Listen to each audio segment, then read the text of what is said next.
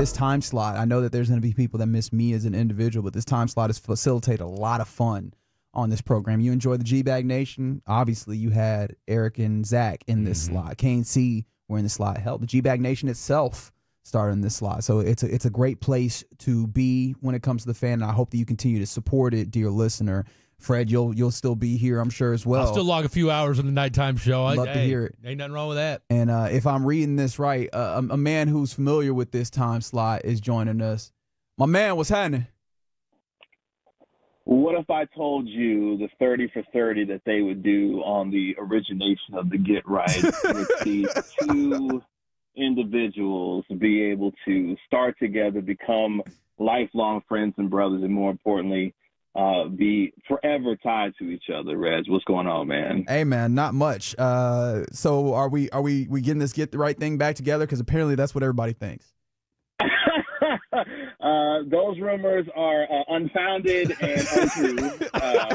So unfortunately, that will not be the case. But that would have been one hell of a reunion, I can tell you that. Maybe when we get the reunion tour down the road at some point, we'll tell that story. But no, man. Number one, I wanted to call you at this time slot because I got to get ready to go to bed here soon. I got a 7-year-old that get up at 6 a.m. So I got to get her ready. And your niece is in the bed and already ready to go to school tomorrow. But more importantly, Reg, first of all, congratulations. I'm so happy for you, my guy, and I'm proud of you, man. It's to see where you have come from and what you've been able to achieve, and for me to be able to be a small part of your journey is one of the great things for me to experience in my career, man. And you know, the story of us being able to put this show together and to see where we were able to take it and the legacy that you continue to carry with it after, you know, you told me it was time to get out of here so you could run the show yourself. That's right. Has been phenomenal to see, man. So I'll tell a quick story because I know you'll appreciate it, because this is how meticulous Reg is when it comes to his preparation and his work. So when we were coming up with the show of the Get Right, we were throwing names back and forth trying to figure out, you know, what the name of the show was going to be. I would throw one out and he'd be like, nah, Kev, I don't know if I'm feeling that one. He'd throw one out to me. I'm like, nah, Reg, I don't know if he's feeling that one. But we finally came up with one. He was like, hey, I got it.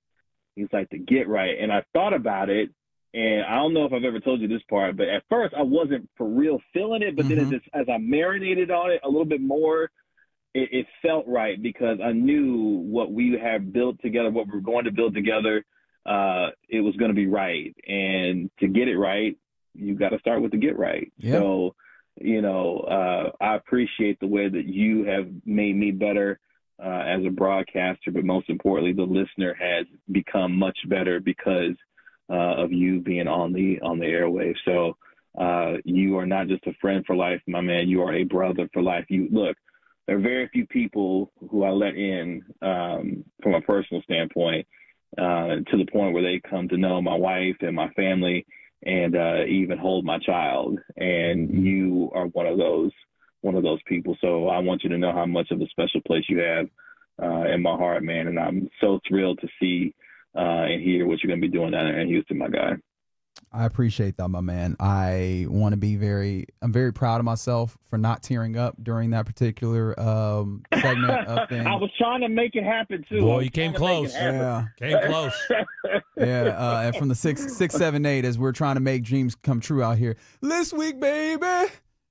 Oh man, this week, man, that was the other thing too, man. All the things this week. You making fun of my age. That's constantly right. On the air. You let me know that I'm, was 36 at the time. Everything that we came up with between my favorite segment, This or That, or I'm sorry, are we getting a This or That tonight? I hope we get some This or That, because I want that for sure on the last show. Wow, of course. You can't always get what Fred, you want. Make him do this or that, please. Before I don't have it planned. You can say that. It's not planned. Did you ever? It's not. That is fair. That is fair. Okay. All right, Kate. All right, my man. Are you throwing me off the air? Is that is that what you're doing? I felt like there was a real pregnant pause there where you're like, get the hell off the air. and so I can run and talk about Ezekiel Elliott or something like he's finna do something. But anyway, Wow. Okay, well, look, let's bring you into the segment then, since you want to hang out so bad. No, okay, so yo What man's a segue. What a segue. Yo man's I know.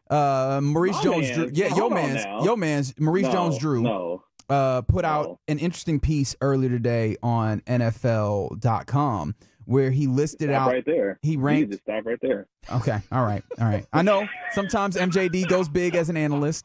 However, you lost me at MJD put out something on NFL.com. You could have left it out, right? You could have stopped right there. However, when it comes to running backs, like, you have to understand he is an expert in that way. He put out a ranking, and as you go through the ranking, obviously you have someone like, clearly Christian McCaffrey is number one. He has Derrick Henry still very high in this list. As you're running through it, you get to, obviously, you know that Ezekiel Elliott is diminished, and he acknowledges that. However, he has Ezekiel Elliott ranked as 25 on the list of the top 32 running backs in the NFL, and that feels fair, I imagine.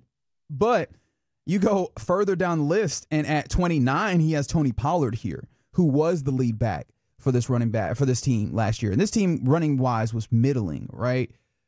But Ezekiel Elliott, I understand that we view him as he's definitely not the Ezekiel Elliott of before. And I know that we also had negative feelings just because of the framework of his contract. Is it possible that he still has just a little bit, and possibly that the running or the blocking could be a little bit better? You look at Tyler Smith and Zach Martin, and those are probably the best guard pairing, maybe the top three if you want to stretch this guard pairing in the league. You have the strength on the offensive line. And I am judging off of a preseason game, but it looked like they were blocking up the run a little bit better. Is it possible that we've somehow gotten a little too negative on the Cowboys run game headed into the season?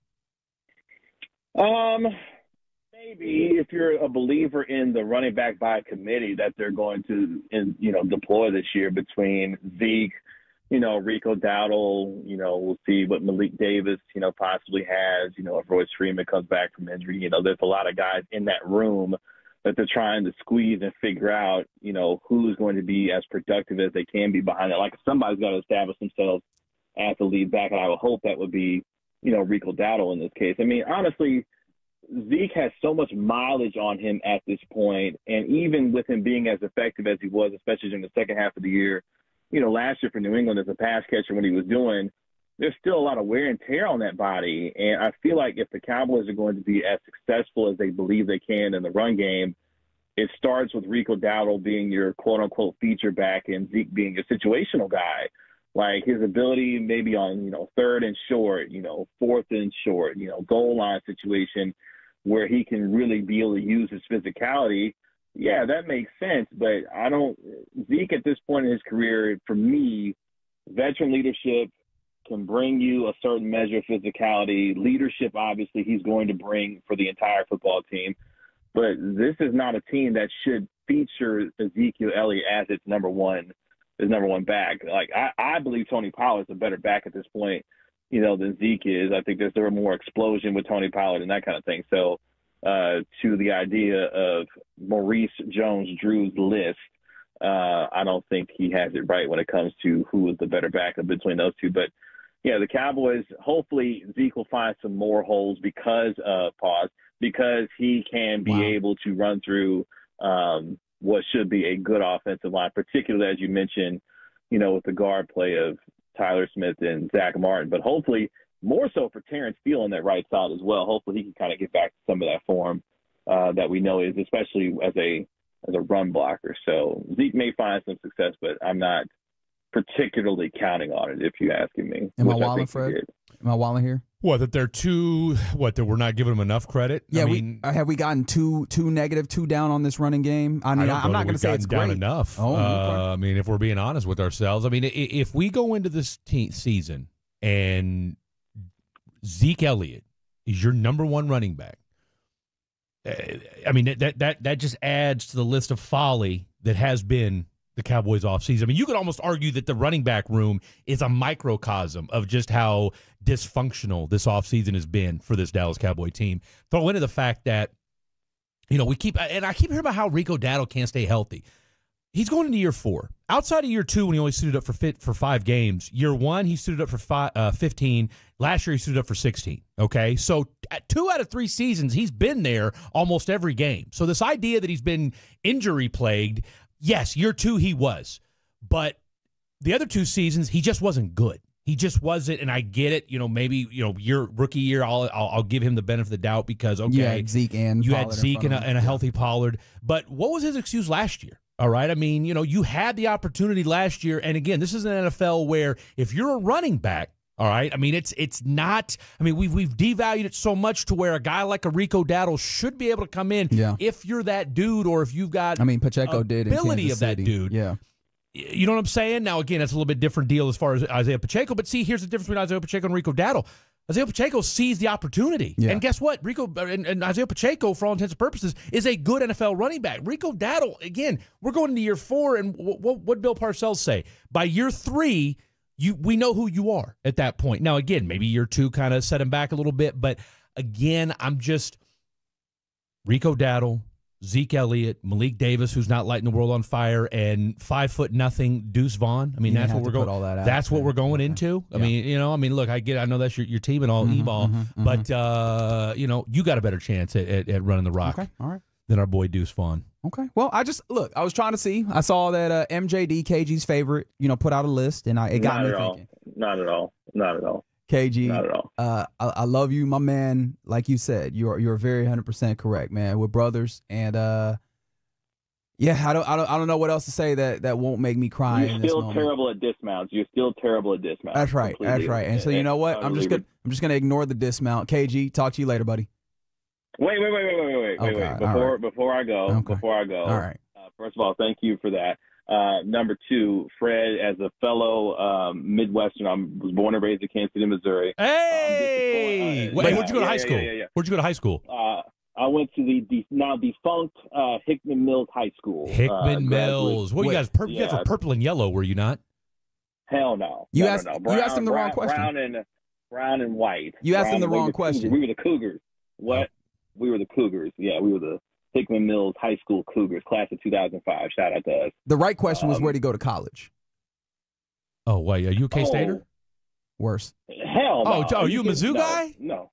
That's right. Black and gold, baby. M-I-Z. Black and gold, baby. M-I-Z. You know what I have a beef with, though? You know how many times, I'm just going to say this since I got you on here. Sorry, boss. The clock is dead. There's been so many times. So my cousin, who's like a brother to me, we grew up together. He played football at Mizzou.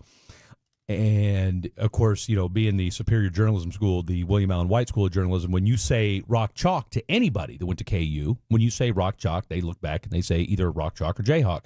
You know how many times I've seen somebody in a Mizzou shirt and I say M-I-Z and they just crickets, nothing. Very, very disheartening. He said y'all not real. Very disheartening that I don't see the same kind of love. That's because we have good sense and recognize who's, is that what y'all call it? Is that what y'all call it? We got good sense, the best journalism school in the country. But yeah, it is what it is. But I wanted to say I was disappointed that you didn't bring, some Gates with you, some Arthur Bryant's with you, something. I am a Gates guy. But man, I've been out of the Midwest you got to remember, I came here from Houston though.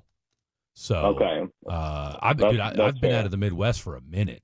I haven't been. As a matter of fact, I will put it like this. I graduated from the University of Kansas in 2007, and outside of my son being... That's unfortunate. Well, that's okay. Hey, look, somebody's got to do it. Somebody's got to do it. We're still waiting on a tournament win for you guys. Relax. That's what I like. Relax. That's what I like. What you guys won?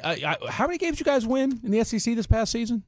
They're actually pretty good football-wise. No, I'm talking about basketball. Okay. No, I'm talking about basketball. I forgot. Yeah, y'all basketball school. I'm talking about basketball. Forgot about that. I'm just saying. I don't recognize Mizzou as a basketball program in the SEC these days. Yeah, nobody else does either. Touche.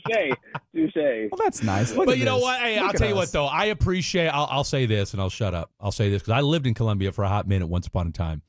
And I will say this. Missouri is a sleeping giant if it really wanted to be. Because I'm going to tell you right now, between St. Louis, Kansas City, and the Ozarks, y'all got nobody to recruit against. And there is a lot of talent in those three areas. You got world-class facilities and maybe the cherry on top, still a Nike school, somehow, some way, Get it together, Mizzou. Get it together. I would agree with that. Well, gentlemen, thank you so much for letting me barge in on your show. And Reg, again, congratulations, my guy. I'm proud of you. And I'll be seeing you soon, my guy. I'll be seeing you real soon.